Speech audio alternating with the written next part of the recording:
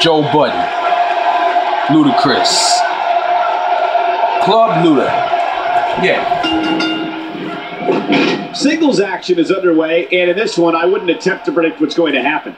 I'd just be ready for anything. Sometimes that's all you can do. Yeah, this is a marquee match with a lot of pride and professional reputation. All Bam! fine. Two warriors, two superstars, two immense talents. I love it.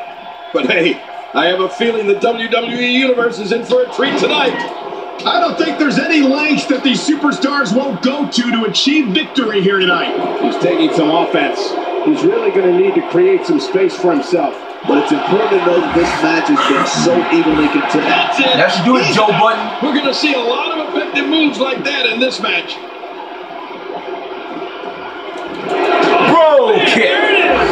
That huge bro kick. Finisher. This match might be over. Joe Budden. Yeah, Slaughterhouse Rocks. That's what I'm talking about.